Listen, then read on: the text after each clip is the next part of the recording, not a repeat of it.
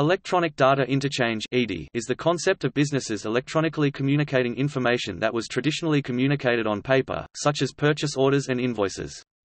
Technical standards for EDI exist to facilitate parties transacting such instruments without having to make special arrangements.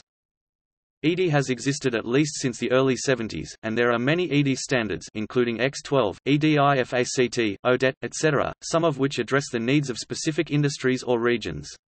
It also refers specifically to a family of standards.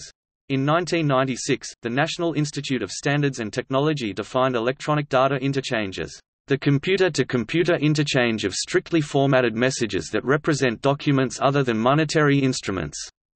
EDI implies a sequence of messages between two parties, either of whom may serve as originator or recipient. The formatted data representing the documents may be transmitted from originator to recipient via telecommunications or physically transported on electronic storage media. It distinguished mere electronic communication or data exchange, specifying that, in EDI, the usual processing of received messages is by computer only. Human intervention in the processing of a received message is typically intended only for error conditions, for quality review, and for special situations. For example, the transmission of binary or textual data is not EDI as defined here unless the data are treated as one or more data elements of an EDI message and are not normally intended for human interpretation as part of online data processing. In short, EDI can be defined as the transfer of structured data, by agreed message standards, from one computer system to another without human intervention.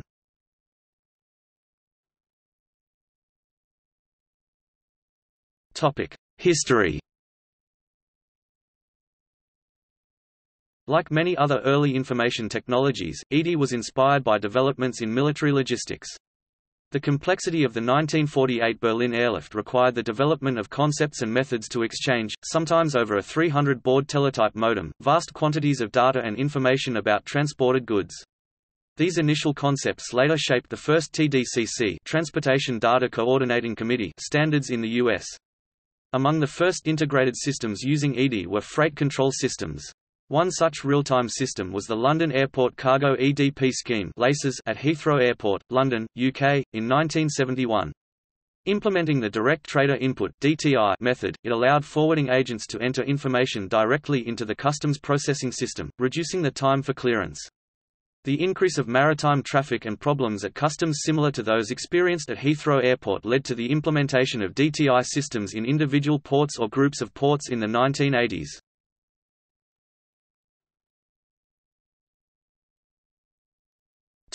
Standards.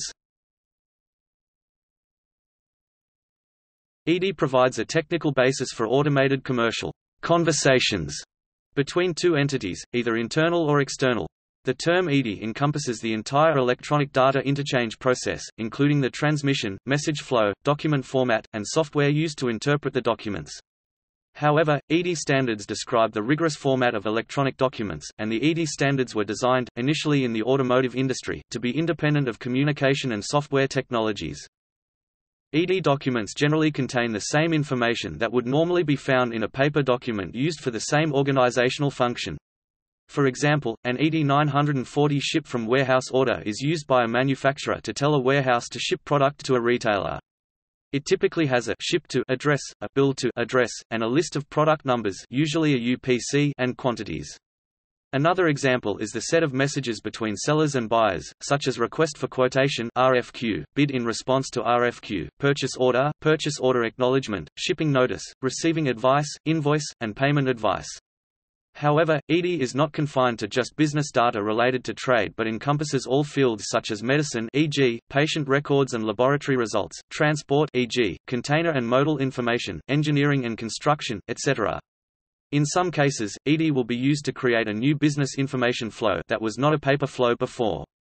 This is the case in the Advanced Shipment Notification (ASN), which was designed to inform the receiver of a shipment, the goods to be received and how the goods are packaged. Some major sets of EDI standards. The UN-recommended EDI-FACT is the only international standard and is predominant outside of North America. The U.S. standard ANSI ASC X12 is predominant in North America. GS1 EDI set of standards developed the GS1 predominant in global supply chain. The TRADACOMS standard developed by the ANA Article Number Association, now known as GS1 UK, is predominant in the UK retail industry. The ODET standard used within the European automotive industry. The VDA standard used within the European automotive industry mainly in Germany. HL7, a semantic interoperability standard used for healthcare data. EDIGAS is a standard dealing with commerce, transport via pipeline or container, and storage of gas. Many of these standards first appeared in the early to mid-1980s. The standards prescribe the formats, character sets, and data elements used in the exchange of business documents and forms. The complete X12 document list includes all major business documents, including purchase orders and invoices. The EDI standard prescribes mandatory and optional information for a particular document and gives the rules for the structure of the document. The standards are like building codes. Just as two kitchens can be built to code, but look completely different, two EDI documents can follow the same standard and contain different sets of information. For example, a food company may indicate a product's expiration date while a clothing manufacturer would choose to send color and size information.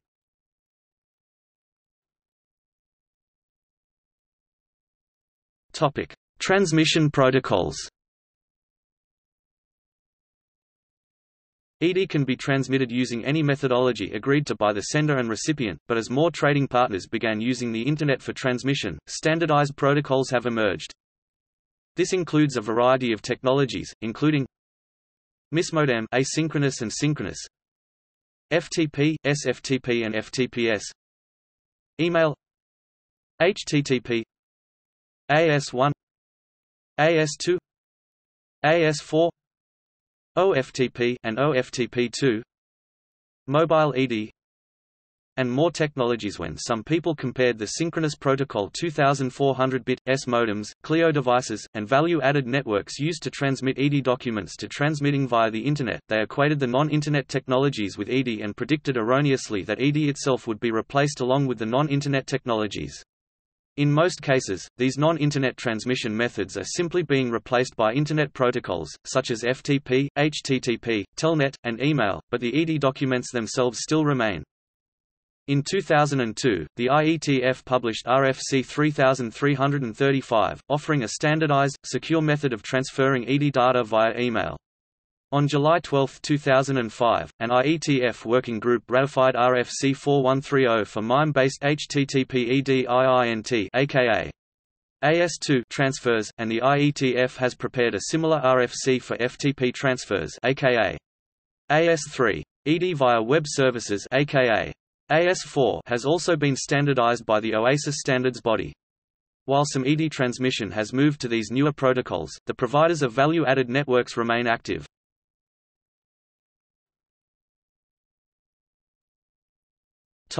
Internet.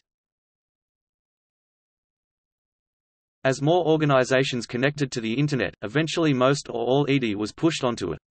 Initially, this was through ad hoc conventions, such as unencrypted FTP of ASCII text files to a certain folder on a certain host, permitted only from certain IP addresses. However, the IETF has published several informational documents, the applicability statements, see below under protocols, describing ways to use standard Internet protocols for EDI. As of 2002, Walmart have pushed the AS2 for EDI. Because of its significant presence in the global supply chain, AS2 have become a commonly adopted approach for EDI.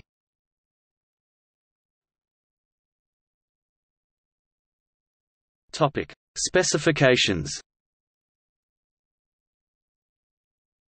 Organizations that send or receive documents between each other are referred to as trading partners in EDI terminology. The trading partners agree on the specific information to be transmitted and how it should be used. This is done in human-readable specifications, also called message implementation guidelines. While the standards are analogous to building codes, the specifications are analogous to blueprints. The specification may also be called a mapping, but the term mapping is typically reserved for specific machine-readable instructions given to the translation software. Larger trading hubs have existing message implementation guidelines which mirror their business processes for processing EDI, and they are usually unwilling to modify their EDI business practices to meet the needs of their trading partners. Often in a large company these EDI guidelines will be written to be generic enough to be used by different branches or divisions and therefore will contain information not needed for a particular business document exchange. For other large companies, they may create separate EDI guidelines for each branch, division.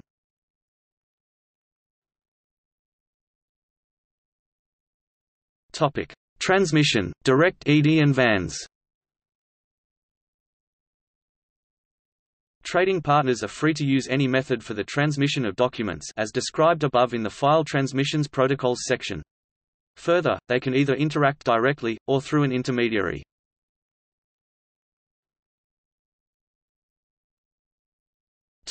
Direct EDI, peer-to-peer. Trading partners can connect directly to each other. For example, an automotive manufacturer might maintain a modem pool that all of its hundreds of suppliers are required to dial into to perform EDI. However, if a supplier does business with several manufacturers, it may need to acquire a different modem or VPN device, etc., and different software for each one. As EDI and web technology have evolved, new EDI software technologies have emerged to facilitate direct, also known as point-to-point EDI between trading partners. Modern EDI software can facilitate exchanges using any number of different file transmission protocols and EDI document standards, reducing costs and barriers to entry.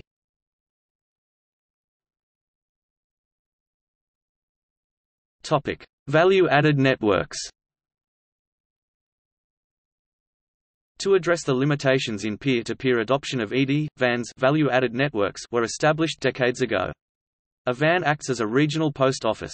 It receives transactions, examines the from and the to information, and routes the transaction to the final recipient. VANs may provide a number of additional services, e.g. retransmitting documents, providing third-party audit information, acting as a gateway for different transmission methods, and handling telecommunications support. Because of these and other services VANs provide, businesses frequently use a VAN even when both trading partners are using Internet-based protocols. Healthcare clearinghouses perform many of the same functions as a VAN, but have additional legal restrictions. VANs may be operated by various entities: telecommunication companies, industry group consortia, a large company interacting with its suppliers, vendors, managed services providers.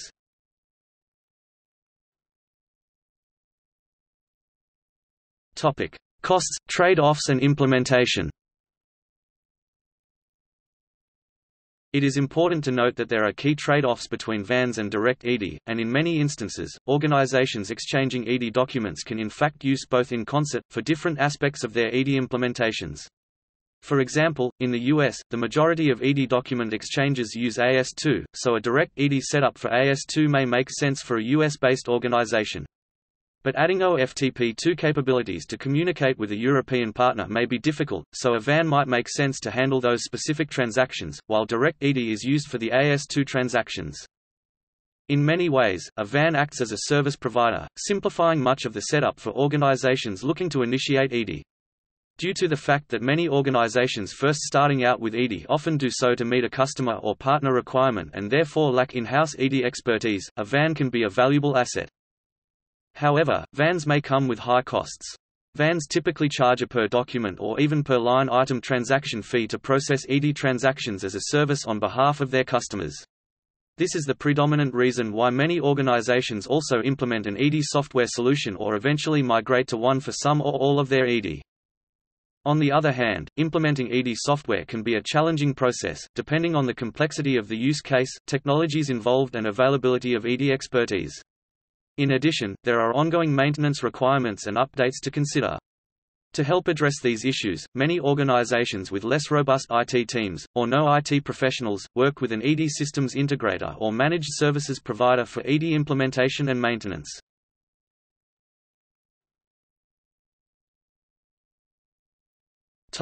Interpreting data. EDI translation software provides the interface between internal systems and the EDI format sent, received.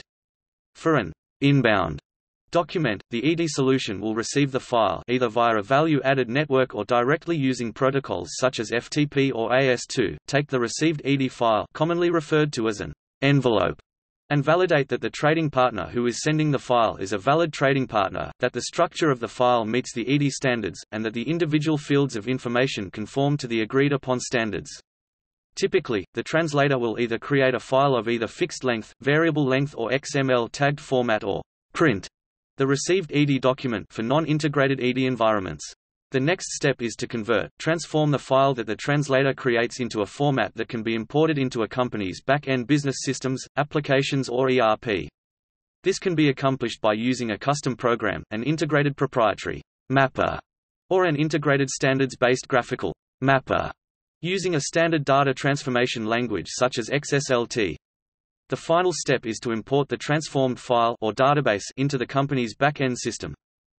For an outbound document, the process for integrated EDI is to export a file or read a database from a company's information systems and transform the file to the appropriate format for the translator.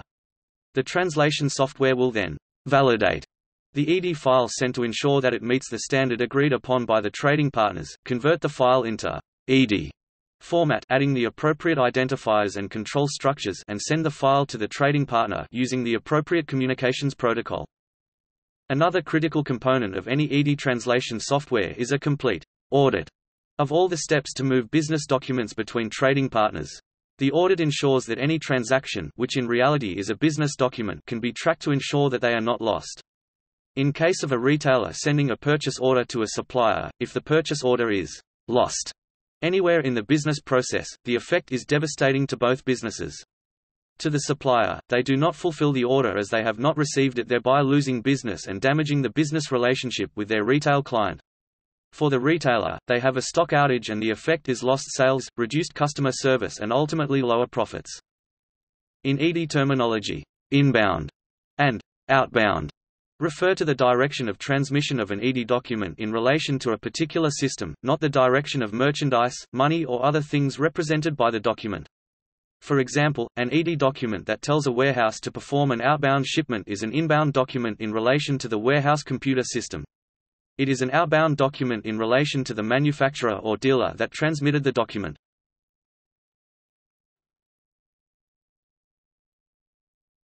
Topic: Advantages over paper systems.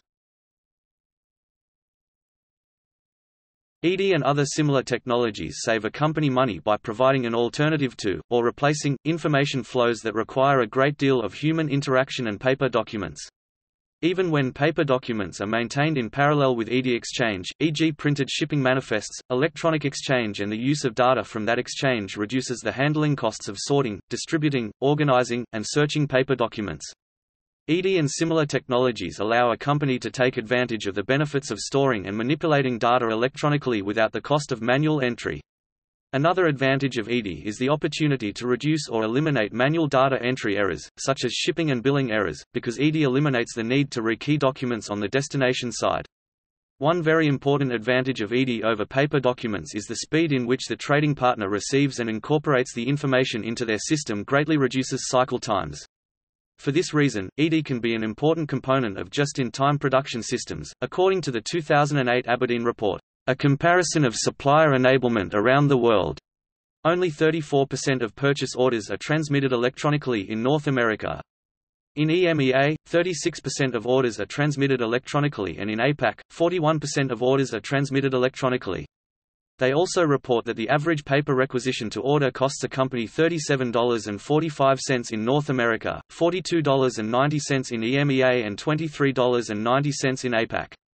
With an EDI requisition to order, costs are reduced to $23.83 in North America, $34.05 in EMEA and $14.78 in APAC.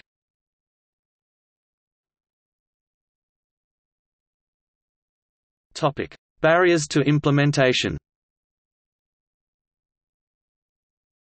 There are a few barriers to adopting electronic data interchange. One of the most significant barriers is the accompanying business process change.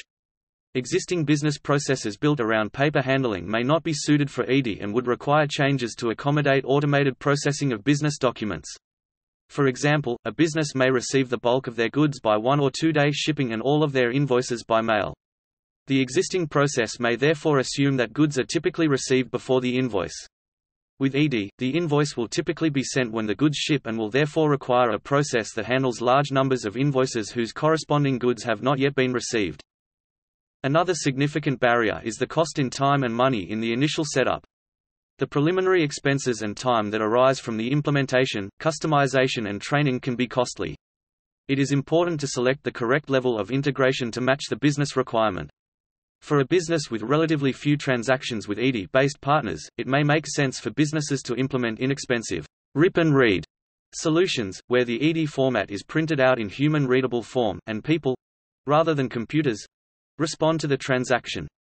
Another alternative is outsourced EDI solutions provided by EDI service bureaus. For other businesses, the implementation of an integrated EDI solution may be necessary as increases in trading volumes brought on by EDI force them to re-implement their order processing business processes. The key hindrance to a successful implementation of EDI is the perception many businesses have of the nature of EDI. Many view EDI from the technical perspective that EDI is a data format. It would be more accurate to take the business view that EDI is a system for exchanging business documents with external entities, and integrating the data from those documents into the company's internal systems. Successful implementations of EDI take into account the effect externally generated information will have on their internal systems and validate the business information received. For example, allowing a supplier to update a retailer's accounts payable system without appropriate checks and balances would put the company at significant risk. Businesses new to the implementation of EDI must understand the underlying business process and apply proper judgment.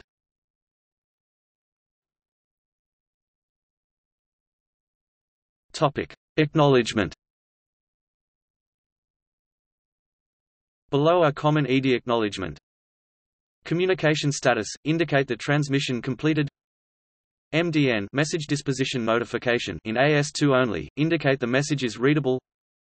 Functional acknowledgement – typically 997 in ANSI, or CONTRL in EDI-FACT, which indicate the message content is verified against its template, and tell if the transaction is posted to the receiver's electronic system.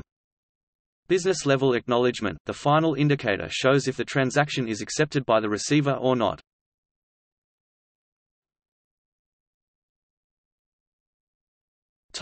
See also: Expense and Cost Recovery System (ECRS), Extract, Transform, Load (ETL), Legal Electronic Data Exchange Standard (LEDES).